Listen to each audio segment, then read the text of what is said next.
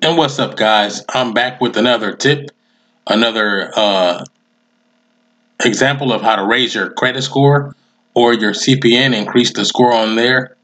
It is called Rent Credit Hero, and it's basically you sign up for the program. It's a one-time fee starting at 29 bucks. This is the lowest one. I'm gonna show you guys the rest.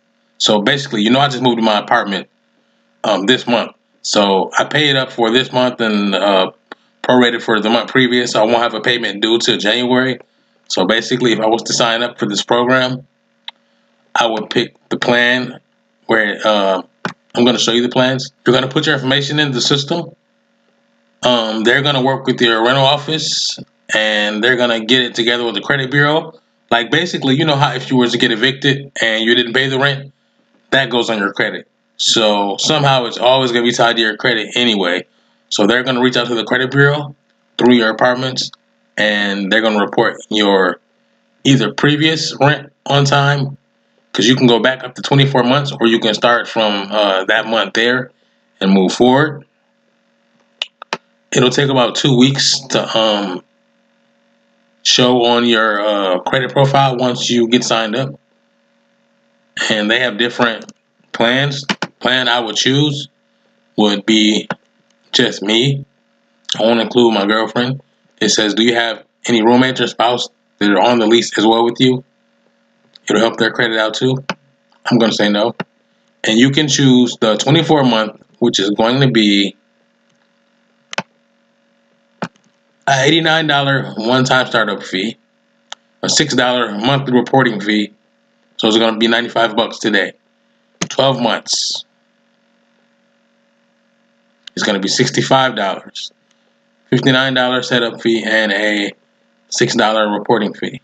And if I want to start from the month of January, which is most likely wasn't what I have to do because I haven't been here anyway, I would pick this one and it would be $35 today, $29 to set up, and $6 a month. And they'll basically go back with through your apartment's leasing office and see if every payment has been made on time for the month. And I'm pretty sure you get a grace period from a day or two. Like if you were paid a later day or so, I wouldn't worry about it. I would still do it for the most part if I paid it consistently on time, 90% of the time. So you're gonna sign up there, put in your information as far as your card, but they're just gonna go off what the apartment tells them as far as your on-time payments and whatever, and it'll keep track of it somehow with the credit bureaus. I'm not actually sure until I actually started, which is going to be the upcoming month of January. And it's going to be the beginning of the year, and I'm going to start off fresh. So that's another hack for increasing your credit. And your CPN is going to give you a primary trade line on your CPN. It's going to show up as 2 years history if you choose it, 12 months history, 1 year, or start fresh and build up throughout the years to build yourself a strong score. Like I say, I'm using my CPN for the long term. So in the description box below, I'm also going to have different kind of offers and programs that you can use to finance a lot of the things I talk about, like as far as the monthly payments, different little things. When you take the money off your actual accounts, you go find somewhere to load it up on your CPN cards, because most likely the first cards you're going to get with the CPN are prepaid cards. So there's a lot of ways you can offset that by sometimes you got programs that only give you points, Amazon points, or just points to use to shop.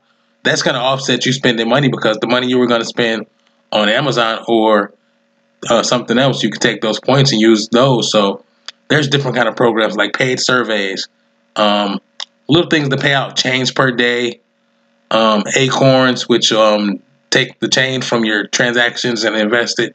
So by the end of the month or end of a couple months, you can have money.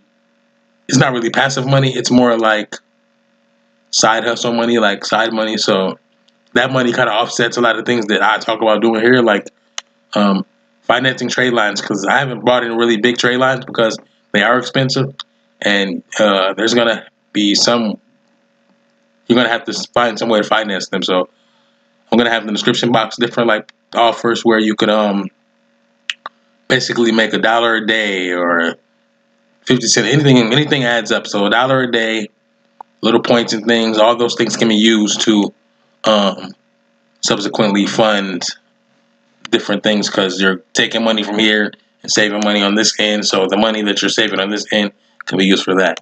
So